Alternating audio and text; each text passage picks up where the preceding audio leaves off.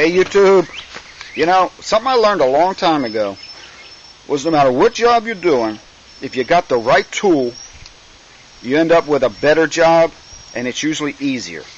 Now today I want to talk about a basic gardening tool.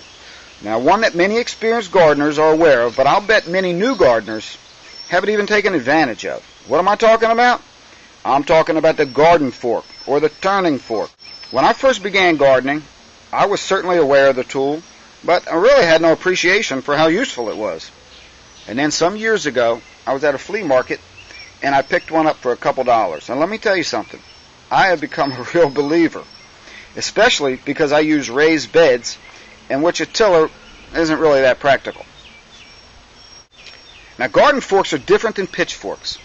Pitchforks have the longer handle. We've all seen them in the horror movies or whatever. They have the long, thin forks.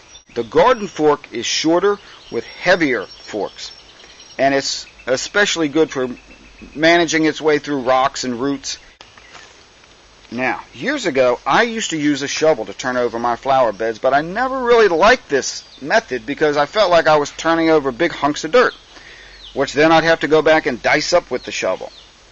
And with the garden fork, it goes nice and deep, pierces the soil, you get good aeration, and it blends whatever you're adding to the soil, compost, fertilizer, whatever, does much better job than a simple shovel will. Now if you have raised beds or flower beds, this tool is ideal for you. Not only will it go where a tiller, can't practically go, it goes deeper, and it won't consume the storage space in the off season.